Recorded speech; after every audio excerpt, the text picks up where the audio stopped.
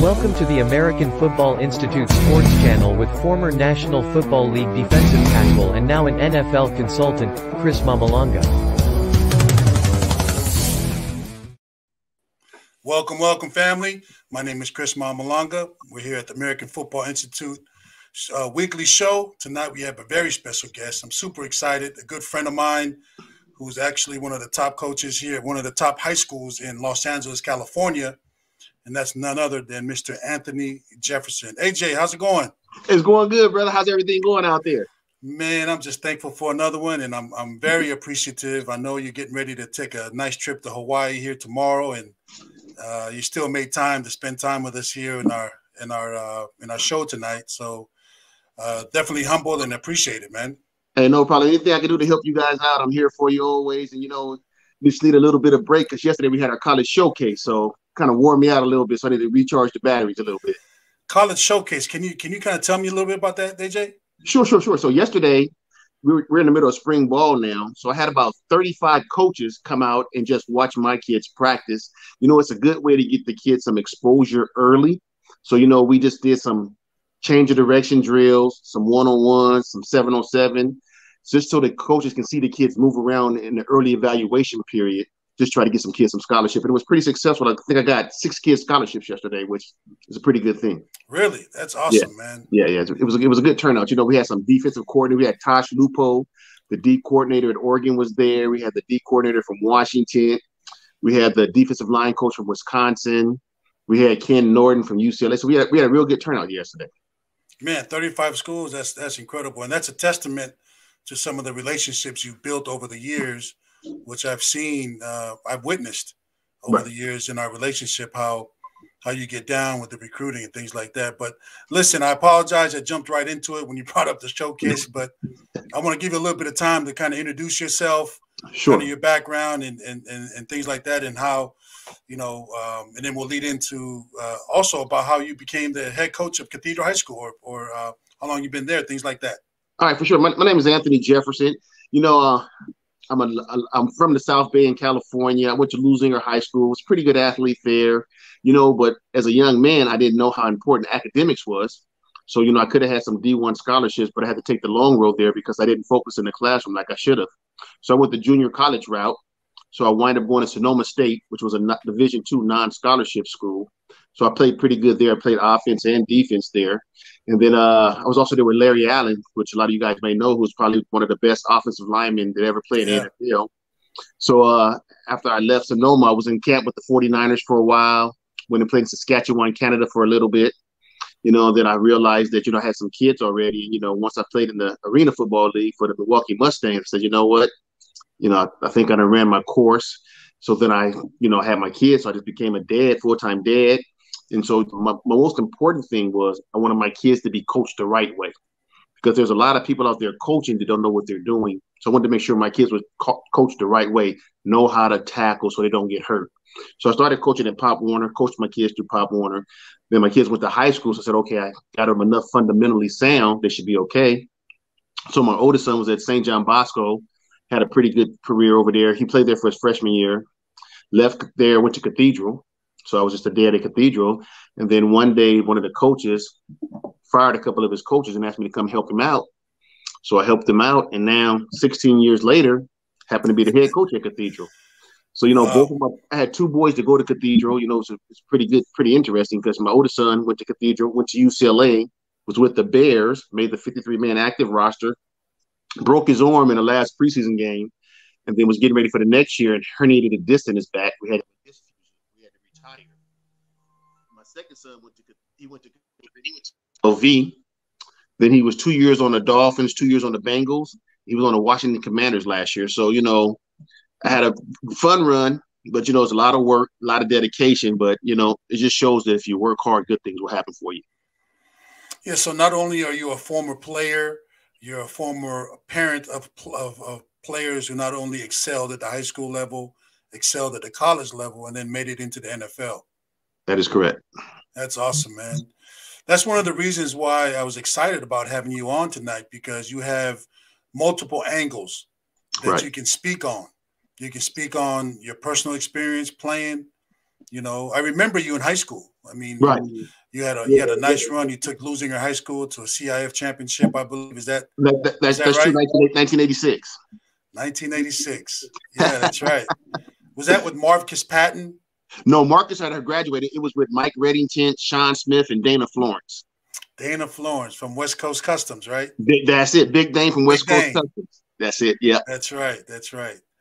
So, I mean, you were successful in your own right as a player, and now you're very successful as a father, raising some football players, and then now you're building up your own success as a head coach, which is good stuff. And you know, those of you guys who are not familiar with Cathedral High School, Cathedral is literally a stone's throw away from Dodger Stadium. That is correct. And right across from the 110 freeway in downtown LA. And I encourage anyone out there who's ever in LA during football season to go to a game, because it has the only school that I know of that has the LA city skyline as its backdrop with the scoreboard. That's correct. They say we have the best skyline in all of California and maybe in all of high school football. So That's awesome, man. It's a great view from there. Right. Right. Well, we have some questions from some of our viewers and a few questions of our own. Tonight, the emphasis is going to be, kind of hit the trifecta as a player for you, as a father of players, and as a coach. So for sure. I do remember a pretty cool story about you at Sonoma State. And can you kind of share with the audience, please, your pro day story at Sonoma State when it was you and Larry Allen, right? That is correct. So we were having a pro day our senior year, and then I had went to class because I had made a deal with my coaches because I wanted to get my degree and I wanted to graduate.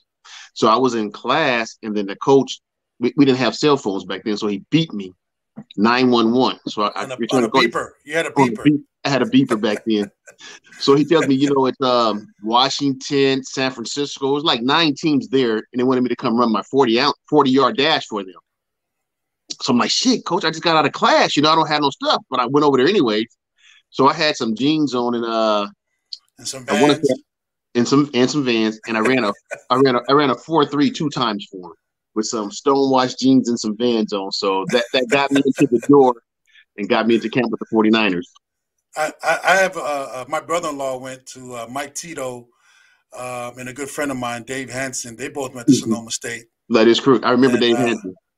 And for some odd reason, I want to say they said that not only did you run a 4.3 with Vans on and stonewashed jeans, but you also had a backpack on, right? I had to get them grades in. That's the most important thing. You got to get your grades. So that's a funny story. And every time I see Chris, we always laugh about that story. So that was a good time back then. And then the cool thing is you play literally with a Hall of Famer. I did. Amongst the best that ever did it. Larry Allen and I, coincidentally, some of you who may not know of Larry Allen from overseas, here in the U.S., he is actually one of the best offensive linemen to ever play the game. He came out in 1994. Correct. Larry Allen and I were actually in the same combine group, along with Willie McGinnis and some other notable names. So Larry, obviously, he had the goods, but the big boys didn't give him a chance for whatever reason. Right. And Sonoma State was the place. Right. What's so funny is, Larry Allen also went to Compton Centennial. So he's a local kid as well. So he's down the street from Losinger, just a few miles down the street. Absolutely. I didn't know he went to Compton Centennial. Yeah, it's crazy. Nice, strongest man to ever play in the NFL. 700+ pound bench, and more importantly, he was just a athletic guy who was also big and he could run. Right, because if you remember that Monday Night Football game when the linebacker intercepted the ball and Larry ran the linebacker down where they didn't score. I don't think it was. I think that was Thanksgiving, wasn't it, or was it a Monday night? I think it was a Monday night game. Right. So that was definitely pretty. When that happened, I remember John Madden going nuts. Correct. That's it. over that play because he had never seen such a big man move like that, especially as an offensive lineman, right? Move like that. So you were definitely in great company. Right, and when he did that, it didn't surprise me because I can remember we were in college playing intramurals, and he would come down and dunk the ball at 330 pounds. Wow, just a freak athlete. Definitely a freak athlete. I know he's very good friends with Dave Hansen. Yeah, a good friend of mine who played at Sonoma State as well. Right. But man, hey, listen, I know your time is valuable, hey, AJ. no problem. And please apologize for, I don't want to make it sound like I'm de-edifying you as head coach Anthony Jefferson, but our relationship allows me to call you AJ. Right. For those of you, that's his nickname, Coach AJ. Right. And that's just the acronym for Anthony Jefferson. So no disrespect. But AJ, we have a couple questions. We'll run through the questions, and from there, before I start the questions, I'd like to encourage our audience to follow us on our Facebook group, American Football Institute group, and also on YouTube. You can like and subscribe us with us on YouTube, and you can follow us on Instagram with the American Football Institute. Our website is AmericanFootballInstitute.com, and primarily our focus and our motto is faith, family, and football.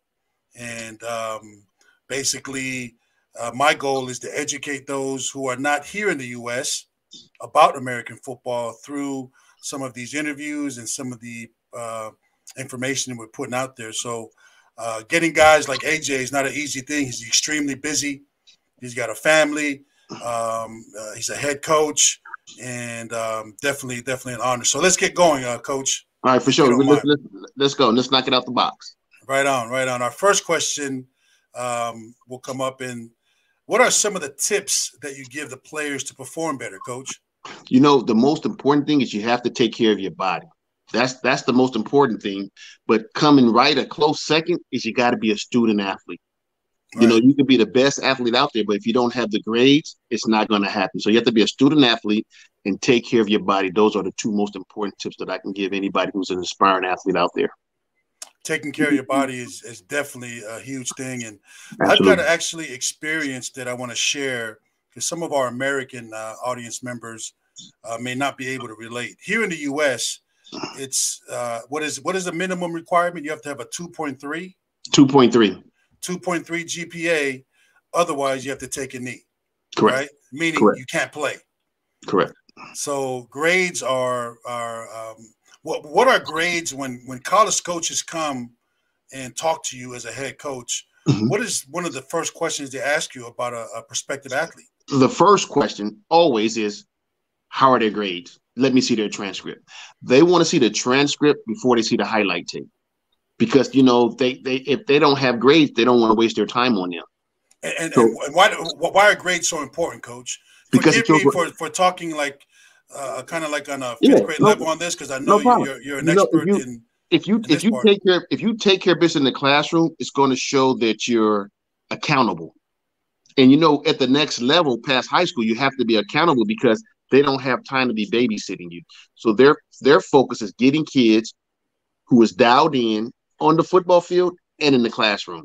Because, I don't know if you guys know this or not, but with the scholarship that these coaches get, they have like so many a 3.0, 4.0, and they only have like 2 or 3 of the 2.3s. So they can't have their whole team with these 2.3s. So they got to get athletes who are student athletes who want to be successful in the classroom and on the football field. So, But even, those are great points, Coach, but I want to make sure we emphasize that they're not even allowed. No. It's not even in the rules here in the United States to be even able to play. Like the NCAA, the governing bodies, the institutions will not even allow, even if you're the greatest. It doesn't matter. Right? You're not going to play. And then the unique thing is, when AJ was coming out, not only did you have to meet the GPA requirement, you also had to meet the requirement for the SAT in order to take an official visit. Right, either the SAT or the ACT. Or the ACT, yeah. So you got to. Don't fool yourself in thinking that you're so good that you can still get in. It won't happen. Trust me. Right. We've seen that many times, right? I'm living proof of it. You know what I'm saying? That's why I had to go to the JC because I didn't take care of business in the classroom. And JC meaning junior college, correct? That is correct, junior college. And which junior college did you attend, Coach? I went to El Camino. The Warriors, baby. That's John Featherstone. John Featherstone, rest in peace. Absolutely. Had a great legacy over there. Had players like yourself. Greg Franklin, Dana Florence, Sean Smith, Larry Barner. You know, it was Derek Deese. Derek Deese, correct. Suge Knight. Yeah. You know what's even funny is Curtis Conway was there for a half a semester, but he didn't play before he went to SC. Is that right? That is right. He was there for, yep. So it was much talent from that program. Jeez, amazing. Amazing. Awesome. Well, thank you, Coach. We'll keep it rolling to our next question here. No problem. What are the qualities of a great young athlete that you look for and that you think that college coaches look for? You know, just here in California now, it's a lot of kids that's transferring out because they're not happy where their school is at. And college coaches want to know that they have somebody who's going to stick through their program through the good and the bad. With this portal thing now, they don't want somebody who's going to be a one and done and going to the next school or looking for the thing. They want somebody who's going to stick with it. And that's the same thing I'm looking for. I want some kids who's going to be with us for the duration of their time. I don't like one-hit wonders. Because it's very frustrating as a coach once you get somebody and you develop them, and then all these people try to come take all the hard work that you did, where now they got the finished product. So the main thing I'm looking for is some loyalty and dedication. Those are the most important things for me as a coach as I'm looking for my players. So you bring up a very important point, Coach, with the transferring and how much of that you see with other schools that are just tampering and poaching players from each other at the high school. Is that something that happens a lot? It happens every single day. And the thing about it is, they're not getting the young players. They're waiting till you put all the time and effort and develop the player where they have scholarship offers now. And now they want to come get the finished product. It happens every single day. So let me ask you this. The coaches at the next level, what I mean by next level, at the university levels, so you're telling me, let me just make sure I'm not speaking for you. So you're saying that loyalty and commitment are a big thing when it comes to scouting? Huge. Because, like the first thing it says, how long have you had him? They want to know. They actually ask you that now. They ask that. And then if you have a kid that you didn't have for 4 years, they say, well, why did he transfer? They want to know, why would he leave that school and come to your school? Because, they're thinking if he did it in high school, it's a great chance to do that again in college. And what they're saying is they're trying to find kids with great character. That's the main thing. Yeah, that makes a lot of sense. Character is key. All right, thank you. We'll go on to our next question here, Coach. Sounds good, Coach. What are some of the fundamentals? And I'm speaking to you from a parent standpoint. Correct. What are some of the fundamentals that my child should practice regularly? We have this thing that's called EDDs, and that's your everyday drills. And what are a handful of EDDs that you can share with some of the parents out there and their children? It's like, say if you're playing DB, that's what I coach, right? You want to backpedal, you want to do your W drill, you want to do some change of direction drills, you want to do some in phase, some out of phase, you want to do some ball drills. You just want to do those, but those are the drills you do every single day. They're called EDDs. And those EDDs, can we? I mean, as coaches, because you and I coach together, a lot of folks don't realize that on this show tonight. But EDDs are typically boring, right? Because you're doing it every single day. Right. And so I'm getting somewhere with this. My point is, for some of those young players out there and parents, they have to do what I call mastering the mundane. Absolutely. So they got to master the boring stuff. Correct. Even though you're doing it every day, that's the most important part of the practice, because you're working on your craft. And you gotta work on your craft if you want to be special in this game. Those are great nuggets, Coach. We'll go on to our next question. Sounds good, Coach. What are some of the common mistakes young athletes make? Sometimes they read their press clippings where they think they're better than what they are. So they start the head. They start getting the big head. They start getting the big head. You get a couple of offers, and then you forget how you got those offers. Where you start taking days off. And our motto is no days off. There's no off season. It's a grind. It's a grind, and you have to grind every day if you want to get to where you want to be at. So let me get this straight, Coach. You're telling me that college coaches are coming to you and they're looking for guys who are committed. They're looking for guys who are loyal, with guys who have high character, and guys who work hard. That's what they want. That's what they want. That's what they want. That's great information there, and that's the type of information that we want to share. Right. Because those are the type of things that I love about American football and any high level sport, right? Where they learn those life skills, and wouldn't you agree? Those are life skills. Absolutely. Like I have no doubt about it. And what's the crazy thing about it is, I still talk to the guys I played Pop Warner, high school, and college with still to this day, because you build those bond with those guys. And if you're really into it and you're dedicated, you don't want to let your brother down that's on the other side of you. So you're willing to sacrifice yourself so your brother can do good. So that brotherhood just kicks in, and there's nothing like going in the trenches and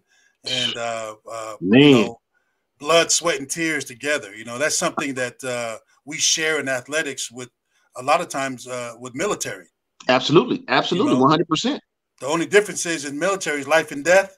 For us, it's winning and losing. And, we don't have no Uzi on the other side waiting for us. We just have a big tackle like Chris trying to come get us. Well, to catch a 4-3 guy in Vans and bleach watch jeans, that's going to be a tall order. I'm going to have to go hide in the corner and wait for you to pass me or something. But, you know what? I got a funny story about you too when you was on the Giants, so we might have to tell that story if we have time at the end of the day. Well, hey, we'll get there. We have a couple more questions, and then we're going to have a couple more, couple more stories that we'll share for sure with our audience. But let's go on to our next question, please. What are the best ways to keep my child practicing and training? That's more like a motivation question. It is, and here's the thing about it is, even though you're doing your EDDs, make it fun for your son. You know what I'm saying? Yeah. So don't always do it at the same place. Do it at a different place. Change the time of the days you do it. And here's the most important thing I think about it is you have to listen to what your kids are telling you. Listen. How do you mean? Sometimes parents get caught up in trying to live their dreams through their kids. But listen to what your kid is telling you. Like I have some kids that are telling me, I couldn't do my homework because my dad made me go to practice.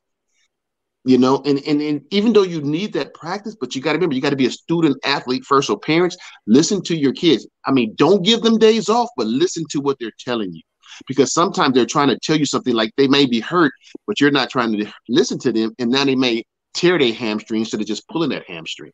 So listen to your kids because they know their body better, and then they know what's going on. And it's tough nowadays because with this pandemic, a lot of kids haven't done nothing for 2 years. So they're hurting their social skills a little bit, so just listen to your kids, guys, and, be observant, know what's going on with them.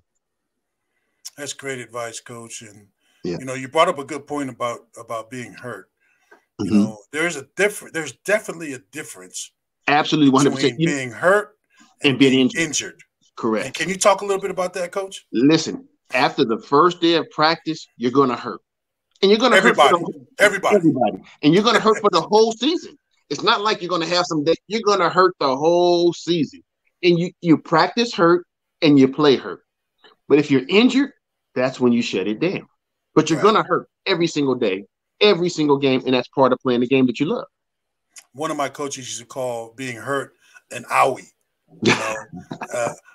Understand the difference between an owie and an injury. Right. And definitely that's something that us as coaches, as parents, can definitely make sure we identify and have clarity pretty quickly. And then the other thing they always tell you too is you can't make the club in the tub. Right. Because then you got the whole flip side, right? You got guys who they have a little soreness here and they don't even want to practice. They don't want to practice. The whole thing is, you know your kids, and if they're joshing you a little bit. So, just stay on them, and that's it. Because, if you want to get to where you want to be at, got to play through the hurt. You're going to hurt. There's going to be some pain involved, right? All day, every day. Right. We'll keep it pushing, Coach. Our next question here coming up. How do you choose the players for your team? And I think what I'm talking about choosing is the starters. How do we choose the starters? The guys who are starting off the game, whether it's in the first, second, third, or fourth quarter. Right. The way I do it is you earn it. So it's not like I'm choosing you. You earn that. And where you earn that is taking care of business in the classroom, taking care of business in the weight room, taking care of business on the field, and being a respectful young man on campus. We don't have our pants hanging off, sagging. You know what I'm saying? We have our shirts tucked in our shirts, and all that goes into who's going to start for us. So, it's a combination of things, but also working hard on the field is a big part of it, but it's not the most important thing because, there's a small percentage of these guys that's going to make it in the NFL. My job is to raise good young men who one day they're going to come back and say, Coach, you know what? Thank you, Coach. And they're going to bring their kids back to the school and let me coach their kids. That's the reason why I do it. You've had a lot of success at Cathedral in getting guys out to colleges. I have. Can you kind of just share with us over the 16-year career you've had as a coach there at Cathedral, some of the names of players and schools that you sent kids to? Okay. Hunter Echols went to USC. Went to USC. Randall Carroll was the fastest guy in the state of California for 2 years. He went to UCLA. We've had Bryce Young, the Heisman Trophy winner, was at Cathedral. Bryce won he won the Heisman Trophy last year, right? Correct. He was at Cathedral. We've had Reddy Short at Arizona. We had Eric Fleming at Oregon State. The John Stuckey at Cal Poly San Luis Obispo. We had Jonathan Lavin at UNLV. Taj Hassan at UNLV. Mark Fanal, UNLV. We've had Vanderbilt. What was the young man from Vanderbilt? Ladarius Wiley. Vanderbilt was a pre-med student. We've had. He was one of my favorite guys that you had over there when we spent some time and now this year I have Ashton Sanders. He has Notre Dame, Wisconsin. He has almost every single school that he could want. And it's just so funny how times have changed now because now these kids are getting NILs in high school, which is just changing the whole way game is played. And that's a topic for another day because you could talk about that for hours. I was going to say that. So yes, you bring up a very valid point, but we can spend an entire hour talking about NILs and just go into that rabbit hole. But we'll save that for another show. Sounds good. We'll keep our questions going. We're going to wrap it up here shortly as soon as these questions are done. Okay. But let me make sure I try to run through them at least. Sounds good. Let me pop up this next question real quick. How do you deal with conflicts between players? Football is an emotional game and tempers get flared all the time. But at the end of the day, we have to remember that we're brothers. We're brothers. We're not enemies. We're on the same team together. And just like if you have siblings get into arguments. Right. I don't know no siblings that's never hadn't gotten into an argument. And it's the same thing with us. But at the end of the day, we have each other's back and we're not going to let nobody hurt our brother. Right on. I love it. Yeah. I love it. You're coming up with some good ones, though, my brother AJ. I guess that's that 17 years paying off a little bit, huh? Man, that's what's up, man. I love it. I appreciate that. Absolutely. Keep it rolling here with our next question. What's the best way to encourage my child to succeed in sports? The best way to encourage is to let them know that you have their back and you support their decisions. But the most important thing is if your son starts something, don't ever let them quit. So if the season is not going right, don't let them quit. Encourage them to finish the season. Then they don't have to play next year. So, and talk to them. Find out what's going on, why things are not going the way they want to go. First off, talk to your son, see what's going on. Second, go observe a practice before you talk to a coach. And then you can see, hey, you're in the back, you came late to practice. Why don't we try to fix this? So, communication is key in everything. Right. And I mean, look, in my, few years coaching at the high school level, I came up with the observation. And my observation was this: soft parents produced soft kids. 100%. And that kind of ties in what you're saying is, we're humans. We can change our minds about playing a sport or switching a sport or whatever. Absolutely. We don't want to encourage quitting. No, absolutely not. So make them, not make them, but encourage them to finish what they started. And then you can have a conversation when the season's over. Because if they start quitting now, that could become a pattern in life. Yeah. When the going get tough, they always want the easy way out. Yeah. So the best thing is to make them finish, guys. Make them finish everything. Great advice, Coach. Great advice. Appreciate We got it. some good questions here coming from We our do. team here, and you're killing it. You're killing it. So we'll keep it rolling, Coach. To our next question. Okay. What's the best way to calm my child down when he or she is too nervous to perform? You know, we see that a lot where a kid is really talented, or maybe they're still going through their process, but then they're a little bit, standoffish, or they're shy, or maybe they're just scared, or what's the best way to bring a kid on in that way? What I do is I'll get to him and I'll talk to him and say, listen, we just done this. We're not doing nothing that we haven't done in practice every single day. So this is nothing new. Just because the person on the other side is a person that you don't know, but you know where you're going and you know what you have to do. And then they'll be like, you know what, Coach? You're right. And the whole thing with everything is just communication. Talk to them. Yeah, it goes back to communication, right? Communication is the most important thing, guys. And like I say, just let them know. Because as a coach in my situation, I never put a kid out there in a situation he's never been in. And the most important thing is I try to put all my kids in situations where they can succeed. And my kids know that. And then when I tell them that, they'll be like, you're right. And they'll go out there and they'll do a great job. And in that same process, that's where you start earning trust. Correct. Awesome. So we just have a couple more questions here, Coach. No problem, Coach. How do I get my child to listen to me when he or she doesn't want to? That's a question for every parent, right? I know. Back in the islands, we have a little bit a different way. We got what we call left hook discipline, right? And my parents are from the South, so it was a left and a right hook. As a parent, and like I said before, communication is key. But it all starts at home with you guys. And a coach can't make a kid do what he's supposed to do if he's not doing it at home. Right. So the coach can't. We work some miracles sometimes, but there's some things that we can't do, and it's a combination of at home and at the school and on the football field. So the parents and the coaches all have to be on the same page. You make a very important point, because how many times have we seen parents try to blame the coach? All the time. And then those very same kids aren't even listening to the parents at home.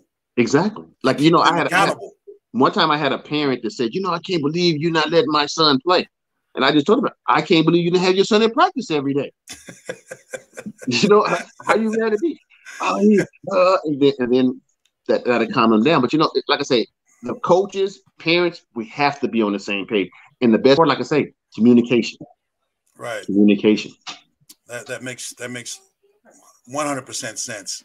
Absolutely. All right, let's get a couple more here, Coach. Try to squeeze a couple more before you finish packing for your trip to Hawaii. All right, for sure, brother.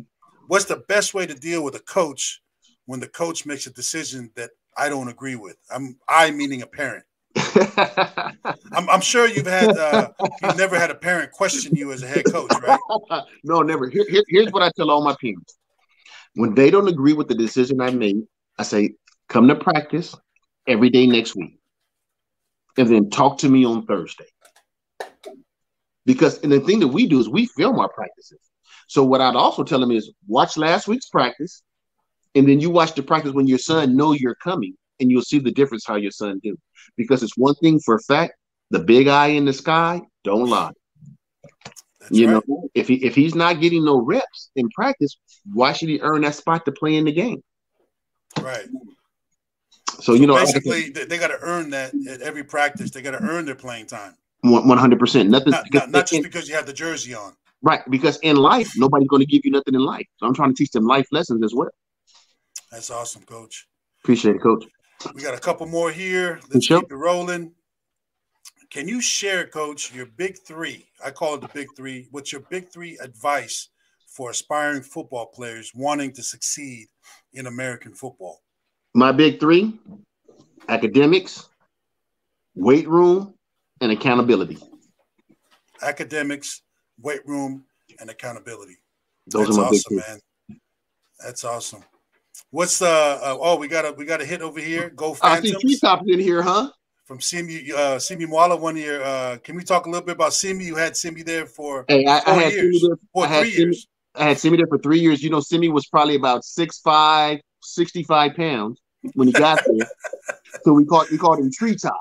Skin and bones. Skin and bones. Now Treetop is probably 6'7", 345, 350, and got a great chance to be drafted next year in the draft. Simi, I see a lot of potential in Simi, not only as a football player, but just as a man, you know. Right. He's grown a lot since the day He's one. grown a lot, and I wish him a lot of success over there at Jackson State now. I know he transferred from Utah, and we had him on here a few weeks ago. Oh, was he? Yeah.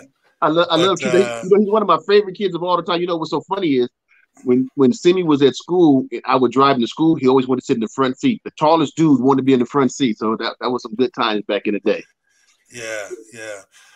Coach, I want to give you an opportunity to share the benefits of attending Cathedral High School.